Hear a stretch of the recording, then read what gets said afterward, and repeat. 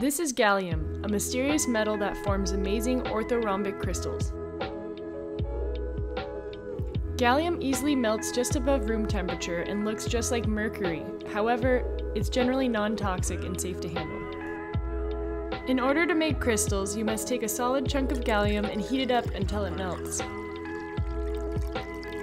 Once it's liquid, place a solid piece of gallium on the surface. It oddly won't sink, and watch as it cools. You'll start to see crystals form around the edges.